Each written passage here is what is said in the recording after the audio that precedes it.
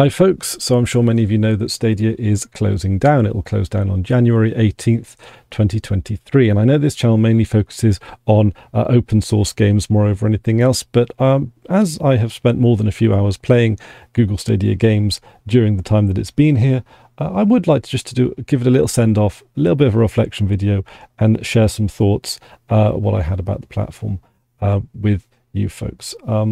But, I'll do that over again, I think, because, why not? And this is the game that I've probably played the most on Stadia at all. It's Grid. It's a pretty standard type of racing game, really. There was nothing really that stood out other than it looked like a fun racing game to play on Stadia. I bought it. And, I had a really, really good time with it. It is available on other platforms, but not to stream through like GeForce now as of time of recording. I don't know if that had any kind of like exclusivity regarding Stadia or whether or not it was just like how it just happened to pan out, but it would be nice if we could see Grid make its way over to NVIDIA GeForce Now. One of the reasons that I bought this on Stadia and not necessarily Steam is because this is actually a relatively high fidelity game, and when I play driving games I quite like the high fidelity ones. I'm generally a fan of low fidelity stuff in general, but when it comes to racing games, I like a lot of the ambience around the game. I don't play them to be competitive. I don't play them to be good. I play them because I like the experience of it, and I like what the individual games have to offer, and how they sort of put their own spin on various different motorsports and all that kind of stuff. And I think this did it particularly well. It had a nice balance between arcade and like a pseudo-realism, like something that you could almost, imagine being on Saturday afternoon television. And it was just fun to play. It was simple. It didn't have too much in the way of the extra stuff like, pit crew management segments and other stuff like that. You just had, you had a career mode, you had multiplayer mode. So in the career mode, look at all those unlocks I got, and they're gold unlocks as well. I did pretty well. I put a few hours into this. Did I ever make it? I got a lot. I got season 1 done. Got lost season 2. Yeah, I did season 3. Wow. So I basically did every combination of cars and track that you could imagine on this particular game. I've played it. I've finished it. But so I'm going to play. Let's do all talk, classic mini. Arc de Triomphe. Why not? Okay, cool. Now, I always quite like Stadia, and the reason I quite like Stadia is because it did allow you to play, like, a lot of people don't play that many games. So if you had one or two games that you felt were particularly, fun to play, but you didn't think they were worth spending a £500, console on, then, you didn't think they were worth going out and spending £500 on a console just to play one or two of your favorite AAA games, Stadia was great for that. You'd buy the games and stream it. You might not necessarily get the graphic quite as crisp, but you'd get it good enough, especially for someone that isn't a hardcore gamer, and you'd be fine. Also, of course, this platform did allow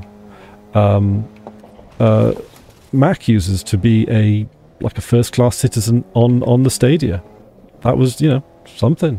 I know a lot of people who are on Macs wouldn't necessarily game that much in their free time, but quite enjoy, cooperative games and things like that. And it'd be great to have seen some cooperative games come along to the Stadia, particularly if, other people playing them, like Player 2, 3, and 4, for example, wouldn't necessarily have to have a Stadia. They could play it on the sort of the gaming license of Player 1. Just a thought. Like, for example, something like GeoGuessr, for those of you that are familiar with GeoGuessr, which, again, is quite a fun game. But yeah, so for casual gamers, or for gamers, or for people who might have a Mac or not particularly good hardware who would like to play just a couple of AAA games, could then just put the money down and pay for it. They don't necessarily have to pay the subscription fee. They just buy the game and play it as and when they want. It's really as simple as that. And then could you imagine, of course, how cool it would be if the Stadia app started getting installed on smart TVs as standard, so you could go to if you were just on holiday, an Airbnb or a hotel or something with a smart TV, you could just select the Stadia app, log in, and have your full game library, save games and all just there. Literally all you'd need is your password. maybe you might want to bring a custom controller for, you know, enjoyment. But, you know, it had the potential to make gaming as accessible as standard television. And I think they really missed out on an opportunity on that. And I think a lot of it was that Google didn't, there were forces inside Google that didn't really want it to succeed, that felt that gaming, like it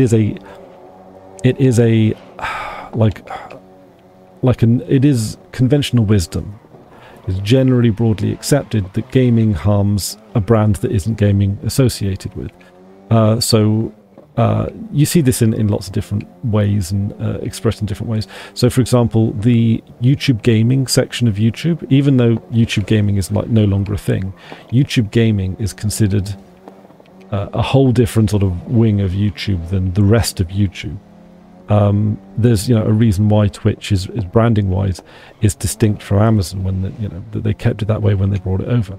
They didn't have to, but you know, people tend to like their gaming brand separate. And you know, you look at like the Microsoft Xbox. Xbox itself is a brand that is generally distinct from Microsoft. It's seen as being distinct from Microsoft. When people think of Microsoft, they think of Microsoft Office and Windows and stuff like that, the corporate stuff.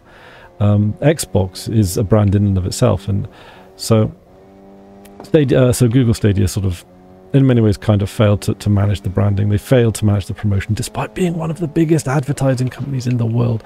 So Stadia was definitely a monumental failure that could have been so much more than it was, and just failed. It failed because of very basic, poor, basic decision making that most people would have been able to work out if they genuinely wanted to make it work. And I think I think part of it is something to do with how they allocate staff on projects on at Google, right? It's like Google Plus all over again. The person that developed, the lead developer of Google Plus, wasn't a particularly like active person on social media. Like, he didn't know what the ins and outs of Google Plus, the needs of a social network like Google Plus were. I can't say, I was never a big user of Google Plus, so I could never say whether or not that sort of reflected, but it might quite well have been. You know, you hear a lot of people speak fondly of Google Plus in terms of its UI and its interface. But yeah, there could have been like corporate decisions that made that completely tanked both of those projects, and that's why I certainly think is the case with Stadia. I'm doing pretty well in this race, but I think this is easy settings. So yeah, you know, there was a game brought out on Stadia, or is a game brought out on Stadia, depending on when you're watching this video, called Golf with Your Friends. Wonderful golf game, generally playable on most machines, truth be told, but on Stadia, you could really have had something that's a little bit more accessible than, you know, and getting people that don't play video games, you know, at least joining in on the social experiences that they have to offer. I think that's something they could have done. I think they had a real missed opportunity there. I think gaming is at its best when you're playing it with friends. You know, you're sharing an adventure, you're sharing a story, you're sharing, you know, to me, I think video games is a very profound storytelling tool, or concept expressing tool, and I think that it's yet to see its full day, which is fine. It's a very new media, but yeah, like I think that you can do so much with video games that you can't do on any other media, because it is so interactive like that. Right, let's do a randomized race. Okay, Boost Legends, the Dash, Grand Series, Time Attack. I don't know about Time Attack. Shock and Roar? Nah. Apex Point. Okay. Oh. What have we got here?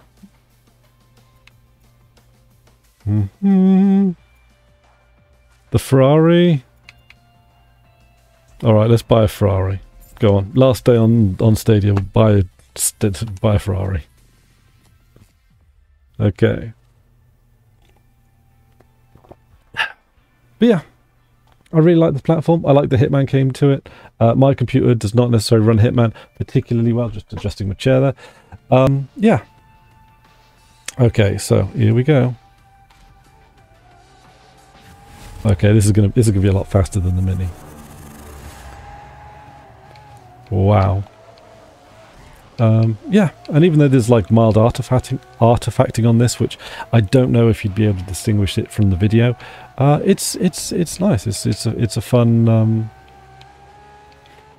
way to play games, and you know, unless you're particularly serious at gaming, you know, you wouldn't experience a reduced level of enjoyment based on the limitations of Stadia. It's fine. It's great.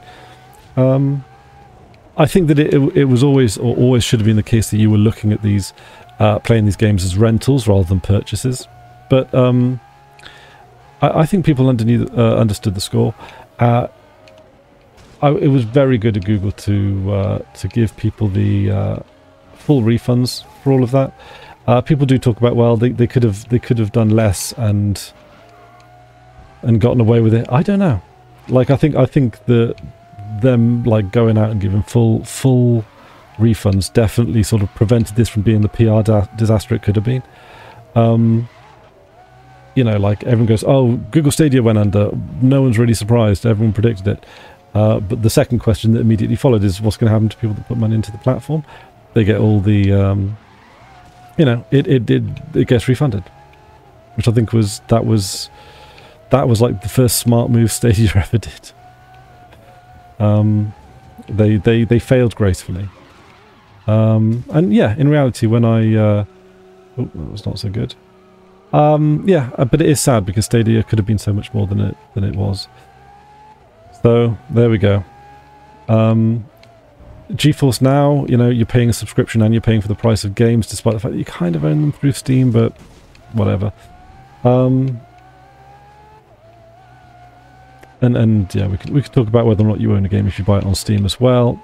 But to be honest, when it comes to that kind of seriousness to gaming, I think that, you know, open source gaming is the way to go. You want ownership over a game, you know, the best way to do it is to have it as an open source game, where the source code is available, it can be ported, it can be picked up, it can be forked, it can be, you know, carried on by different developers after it's been abandoned, all that kind of stuff. Like open source gaming is a lot of the heart of gaming there, and I think that's really great. Like it's the ultimate mod, really, isn't it? Is open source games, and I'm glad to see it's in such a healthy place, particularly with things like the Go engine. And I'm going to be doing a lot more open source gaming in the new year as well. And I think it has a lot to offer people. It has a lot to offer people. That, you know, like open source games, they're often quite accessible, you know, them being free and available on, you know, lots of different platforms and moddable. Yeah, and also like most of your open source games, they're not making the full use of a desktop computer's graphical abilities. They're generally quite graphically modest and don't require that much hardware to run. Again, making them even more easy to distribute and playable on more computers. Oops, ouch. So yeah, so you know, and I've been checking in with my itch.io client quite a lot, and that's going to be a oh no, a place where I spend try and look for quite a few games. I've bought a lot of games on itch that I haven't really played as well, so I've got to get around to them at some point, maybe. But yeah, there's a lot of open source games that are ported out to itch, which is quite good as well. Makes it easy to download and play on, you know, just about any distribution, which is kind of cool. So yeah, Stadia always performed relatively well for me. It didn't necessarily, and my internet connection is, I would say, reasonably average for the UK.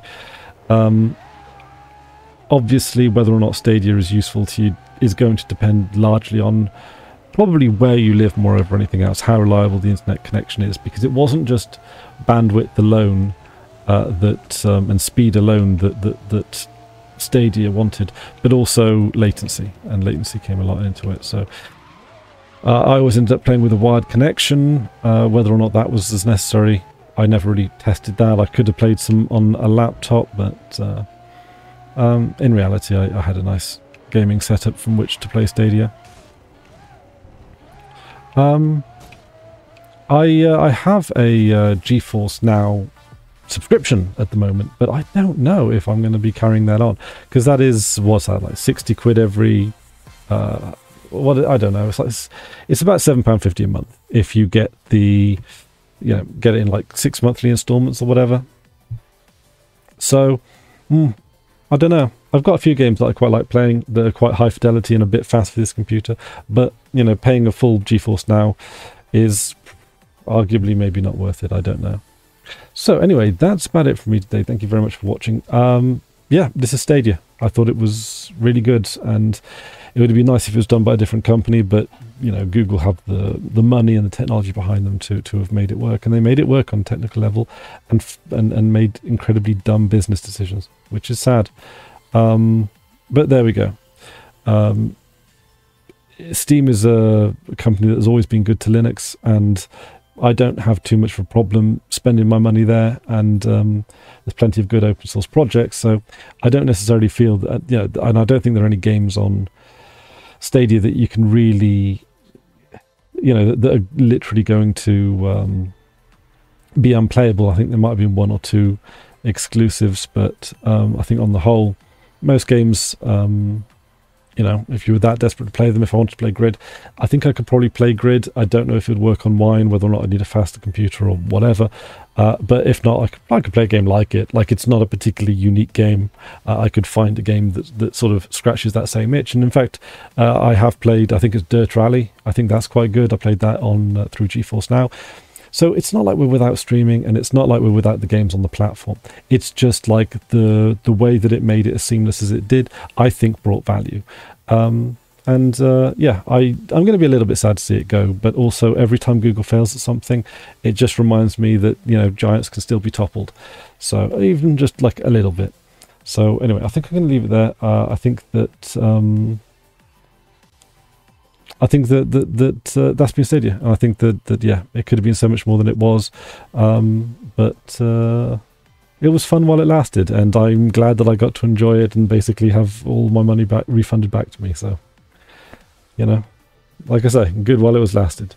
So yeah, until next time, folks. And also, please feel free to leave your thoughts in the comment section below. And if you have any ideas on what videos you would like to see me make in the future, please also include them in the comment section below, because always on the lookout for a good idea. So thank you very much for watching. That's about it from me today. Until next time, I've been Chris Ware, and you've been awesome. Toodaloo.